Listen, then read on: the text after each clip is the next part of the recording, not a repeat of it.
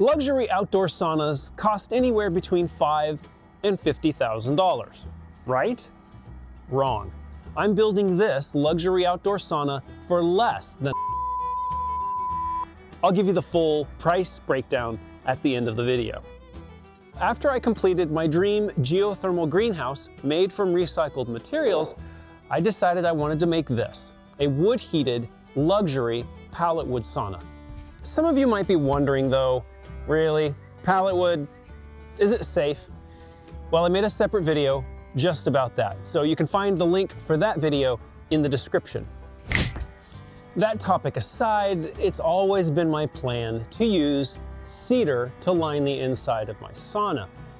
But remember that budget I'm going to talk about at the end? Well, cedar boards run between $4 and $10 a foot. So yeah, they're really expensive, and I figured out, well, I'm going to need about 55 6-foot boards to finish my sauna.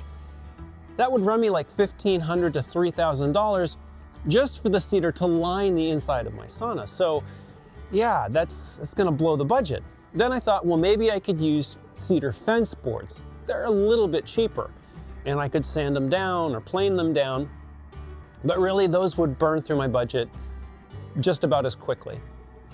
And then I scored and found a Facebook Marketplace listing from a lumberyard in upstate New York advertising finished double bevel Western red cedar with channel tabs for $3.99 a board. So, so I hopped in the truck and made the journey to upstate New York.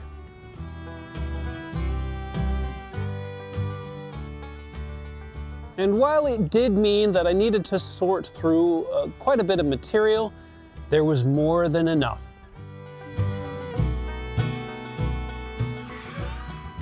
And now I could make the plan of having cedar on the inside of the sauna a reality.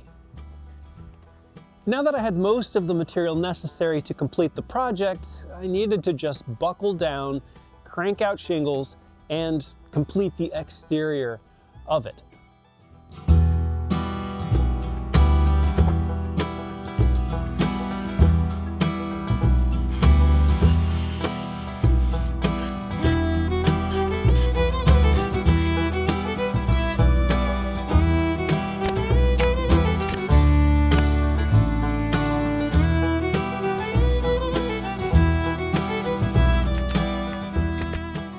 If the idea or the concept of making shingles from pallet wood is a new idea to you, well, I made a whole separate set of videos just about that. And you can find links to those videos in the description below.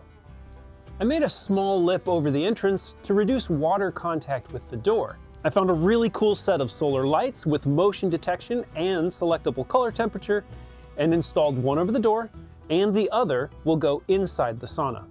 In a previous video, I had mentioned I was trying to decide what to use to insulate this project, which led to a number of expert sauna users and builders to point out that a lot of outdoor saunas actually don't have insulation. Think of something like a barrel sauna. On top of that, the walls of this particular build are very thick. And so along with that comes a lot of thermal mass, a lot more than what you would have in a barrel sauna. And so that led me to decide not to insulate it, or at least for the most part, not to insulate it. I might end up still insulating the little tiny ceiling area, but I haven't decided on that, so stay tuned. Lastly, once all of the external shingles were installed, I sealed the entire thing with boiled linseed oil.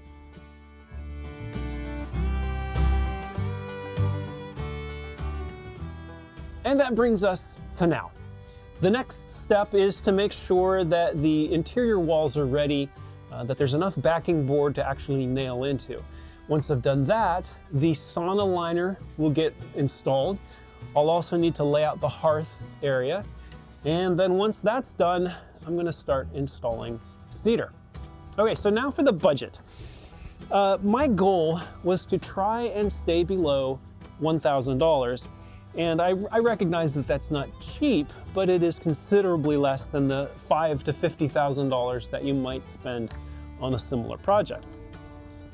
In the last video, I mentioned that I had spent $500 up to that point, plus the gift of the Solo Wilder wood stove.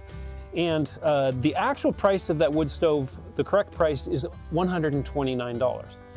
So the total spent or cost, theoretical cost, is $629. The 55 boards needed for the sauna cost me $220.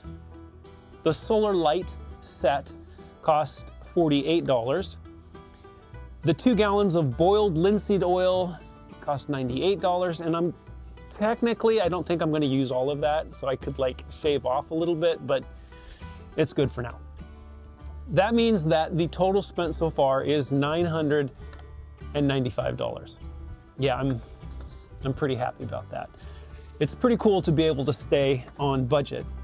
Now, I pointed out in a previous video the spots that I had spent money because I just wanted to save time. So if you're thinking about building this or something similar, be sure to check out those other videos because there are places where more money can be saved. Some of you were wondering, well, are plans available for this build? And I'm happy to tell you that the answer is soon. Actually, as we speak, my buddy Josh is working on the plans for this particular design. So stay tuned for that. And this is probably a good point to mention that the bell icon is what actually makes it possible for you to be notified when a new video has been posted by someone that you follow. So this would be a good time to hit the bell icon for my channel. Finally, I just wanted to make a real quick shout out to the paying members of my YouTube channel, as well as the paying members on my Instagram account. Thank you so much. It really is incredible. I'm thankful. Thank you. And then also the group of you that made it to the end of this video, you're also in kind of an exclusive group of like 10 people that make it to the end of my videos. Thank you. I really do appreciate it.